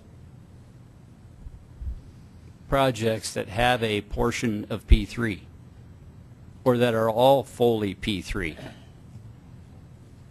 Well, they've never, the projects that you mentioned, I mean, those types of projects have never been eligible as part of our planning process, our funding process. It just hasn't been eligible. But US 36 had partial P3. Right, but that also has partial P3. Yeah, but it's on a public facility. And had significant state and federal money associated with, yeah. That's just, I think part of that is that US 36 is a state highway. So because of the federal and the state dollars that are included in it, it is a P3, but it is not an authority because we get federal funds and we get state funds and we get local matching funds out of every community that was along the corridor. Yeah, I think there's more thought that needs to go into that. There's an odd complexity there. I think we just have to be aware. I don't have it figured out, but I think we have to ask that question. So I think it probably is something to take to the tip to figure that out because there is that difference when it's an authority because first of all, they don't receive any federal funding. They're not under federal guidelines. That's another thing. So I see where it's going, but I think we have to ask that question to make sure maybe there's another factor in there that we need to be aware of. Okay, I've got about 3 more people that have asked to speak, and we're going to be running pretty close to out of time. So if there's anyone else that wants anything, I want to get these 3 out of the way first. We may not finish this conversation tonight. That's okay. If it doesn't, it doesn't, because we need to make sure that what we're going to recommend to the board has the approval and the recommendation of this body. Because you're recommending, this is primarily the work group that's going to take it to the final board decision. I've got Mr. Odoricio, Ms. Shakti, and then Ms. Jones. Steve? Just a clarification. So if we don't expand the definition to include these arterials, they can still be addressed at the sub-region, correct? Correct. So I guess what I'm looking at is instead of expanding the definition of the regional, why don't we just keep it broad and have those addressed at the sub-region and make sure that the ratios are covered enough so we can address that. So I can address federal, someone else can address Wadsworth, someone else can address 120th or 104th, or together we can address like Highway 7 that will go across Adams, Boulder, Broomfield. I mean, like, the way I look at it is I like the idea of doing it sub-regionally, and I don't see a need for us to expand the definition to include arterials when that's going to better be addressed locally. Then we don't have, like the folks from Superior worried about not being eligible. They'll be able to make more of those decisions at the sub-regional level to address some of those sub-regional issues. I'm hurrying up. Sorry, Phil. No, that was an agreement. I thought it meant like hurry the hell up. My wife does that to me when she's like, come on. That would have been this. Yeah. This is All right. Thank you. Shakti. I think that the conversation about the funding breakdown can be separate from the conversation about which roads to include for regional projects. It makes sense to me to include the I don't remember the word, but the Major light yellow ones. To expand the definition because those are in fact roads that have a regional impact, and maybe there's some projects that could really compare well. Anybody applying to them, for them, will see the amount of money there is and understand that there's competition based on how well you're addressing regional needs, but I don't see what the disadvantage of including them is. Ms. Jones. I'm of the mind, and I think I'm echoing Director Stolzman's comments about that you know, the most important thing that DRCOG does is to act regionally and to think like a region, and that's the power of this group.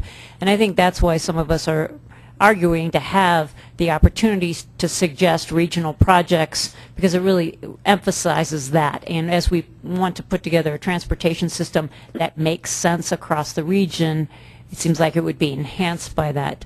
I guess I would offer, if it doesn't sound like we've wrestled this to the ground, if we end up not supporting adding major regional arterials and expanding the definition and the opportunity to think regionally and fund regionally, then I guess I want to piggyback on a comment that Doug Rex made. Then we should incentivize at the sub-regional level for sub-regions to look across their borders. And again, Steve and I both have an interest in Highway 7 that crosses our county lines and benefits a number of jurisdictions. There should be an incentive to fund at the sub-regional level projects that are effectively regionally beneficial and cross multiple jurisdictions. So that's something to think about. I also wanted just to clarify for Roger the difference between the tolling authorities that you mentioned and other P3 projects like US 36 is how they were added to the RTP. For example, the Jefferson Parkway was included in the RTP only as a privately funded toll road. And so if you're included in the RTP in that way, you're not eligible to receive federal funds through the TIP, even though you're part of the RTP. So you would have to go back and amend the RTP and change that in order to change how those funding allocations. So the difference isn't that they're a P3, it's that they're a privately funded toll road as it was included and adopted in the RTP. Okay. Anyone else? Ms. Smith? Ms. Perkins Smith, myself. Thank you. You know, as a state agency, this is really an MPO issue, but I was just thinking some parallels because we deal with statewide. And oftentimes when we talk about regional, it's not just based on capacity, the roads that are moving the most traffic. It's also based on connectivity. So in some of the roadways you actually have shown under your MRA projects, those are more what I would call regional connectivity, meaning that they go through many, many, many jurisdictions. So if something happened to one of those high capacity things, that is a very important facility. So it's a regional connectivity. So I just want to share that thought, and that comes from like dealing statewide. We have the same issue. So some roadways are very important from a regional connectivity standpoint. We think of them as regional, even though they don't carry as much traffic as the interstate. So just throwing that out there. Mr. Sinanek. Just a question on process as we go through this. From my perspective, at least what I've been looking to is that there will be an evaluation of these that will occur from the staff level, so that when we start to look at both the sub-regional portfolios as well as the sub-regionals and the regional portfolio, those will be come back and saying, hey, we've come close to optimizing our dollars as far as against our focus areas and as well against the Metro Vision objectives that are related to transportation. And to some extent, whether some things in MRA and included in regional requests or not, to me, I'd love to see some of those collaborative discussions at that sub-regional level. It gives them, and to some extent encourages us, as we were talking about that incentive, to be in a position to collaborate even across sub-regions on some items. And I don't see it as detracting from our regional discussions, because we're still going to have that when it comes back to the board. And though we may not be looking at the individual projects within a sub-region, being able to be in a position to say our sub-region has collaborated with another sub-region, and together we actually, and I'll use the word score better in our portfolio because we've taken those things into consideration. Mr. Rex, you have anything to wrap up? Well, on that, yeah, I mean, I agree. I think what we will provide you, Phil, is the information for you all to feel you have as perfect information as possible to make those determinations on regional projects and sub-regional projects and or portfolios, right? We always thought of ourselves in the regional process as operating staff as kind of the CBO, right? That we would evaluate the applications that we get in to make sure they're legitimate, what they're proposing, and provide that information back to you all for you to be able to evaluate. Yeah, I'll just leave it there. I know we're short on time. All right, ladies and gentlemen, I think we've all had an opportunity. I know there's been... Can I say one more thing, Herb? Oh, sure. Now you want I'm to know. sorry, Herb. Chairman, real quick on this. There's a few things we didn't get to today, which is fine. But I will, Steve, if you wouldn't mind just scrolling. Yep. The reason I just wanted to make sure you're aware that this is in the packet because it was specifically asked for at the last meeting, and that was the inverse of this 70-30 proportional split amongst the this region and sub-region. That the 70%, or sorry, 30% regional, 70% sub-regional was what was recommended by the TIP policy work group.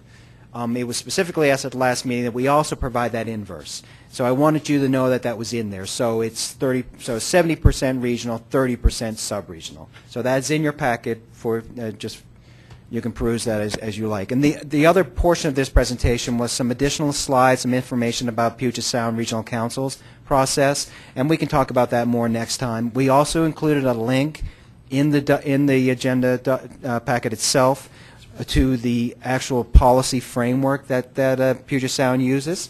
So, because we had some, I had some requests at the at the workshop specifically about Puget Sound, so I wanted to provide some additional information. Thank you. Ladies and gentlemen, thank you for your attention tonight. Those of you who are here as part of the P&E group, we will re-adjourn down at Monarch as soon as you can take a quick break and move down there.